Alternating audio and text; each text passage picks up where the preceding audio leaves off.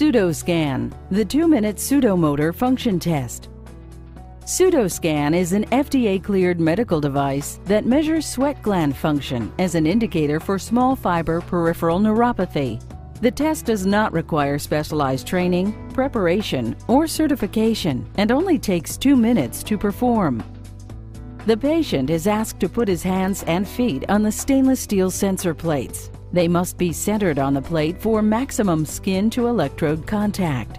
Movement must be avoided, and the patient must not be touched during the scan. The patient's name, ID, age, gender, weight, and height are typed into the analyzer. The test starts when the scan button is pressed. As the test starts, the sensor plates auto-calibrate, and a small direct current of less than 4 volts is applied to both the hand and foot sensor plates. The chloride ions from the sweat glands are attracted to the stainless steel plates. The chloride conductance is quantified and acts as a biomarker to assess sweat gland function in relation to small nerve structure. Sudoscan can distinguish between asymmetric and symmetric small nerve fiber damage by swapping electrode polarity during scanning, thus allowing Sudoscan to differentiate between an isolated unilateral peripheral neuropathy and a peripheral autonomic neuropathy. A double beep indicates that the scan is complete.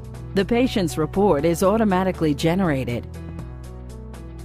The measured conductances are expressed in microsiemens. A conductance of greater than or equal to 60 microsiemens indicates good sweat function. A conductance between 40 and 60 microsiemens indicates moderate sweat function and suggests possible early signs of peripheral autonomic neuropathy. A conductance of less than or equal to 40 microsiemens indicates poor sweat function and suggests possible advanced peripheral autonomic neuropathy. The amount of observed asymmetry is an indicator of the type of peripheral neuropathy. For example, symmetrical peripheral neuropathy would be consistent with either a pre-diabetic or diabetic complication.